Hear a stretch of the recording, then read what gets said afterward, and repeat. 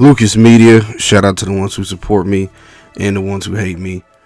So, George Kambosos went up against Vasiliy Lomachenko over the weekend down there in Australia. And it was a good fight.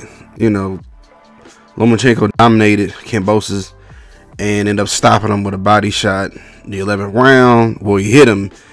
Kambosos jumped up, but then Lomachenko jumped on him. Ref stopped the fight as his team, Kambosos' team, threw in the towel. So Lomachenko now is another champion, multiple time weight champion. Bob Arum calls him one of the greatest.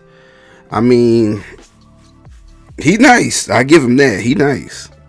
Now, I've noticed that people have been calling for now Lomachenko versus Tank Davis.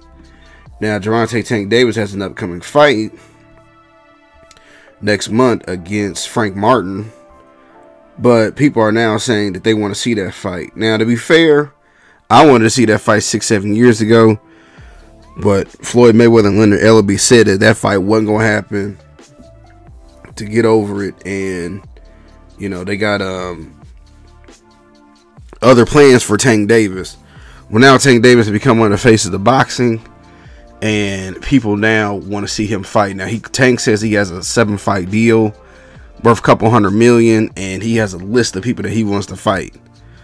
So what's next? I mean, hey, if Tank beats Frank Martin, will he fight Lomachenko? I don't know. We have to see. I mean, it's a lot of politics. Is Bob Arum going to let that happen? The fight would clearly have to be on Amazon, especially if Tank got a mega $1 million deal. I think he said he's getting what? More than Floyd's deal? So he'd be getting what, at least $35 million a fight? So we'll have to wait and see. But I would be okay with that fight. Yeah, George Kambosos. Lomachenko will be 37, I think. 36, 37. By the time they fight, Tank Davis would be hovering around 30. I don't have a problem with it. I don't think Loma has as many miles on him because it took him a long time to become a professional fighter. He got those 2 gold medals first. So, you know, and I still see a little bit now. Has Loma had wear and tear on him? Yeah. But I do think that the fight, it won't look like Lomachenko was just aged overnight, in my opinion, if he were to fight Tank Davis. But we have to wait and see.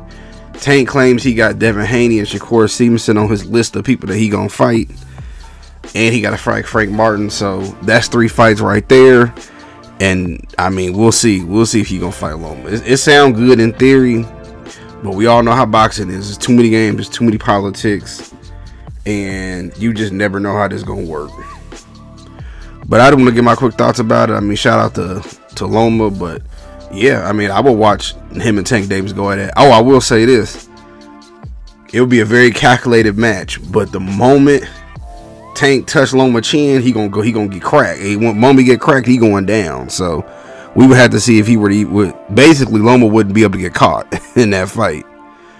But I want to get my quick thoughts about it and tell me what y'all think.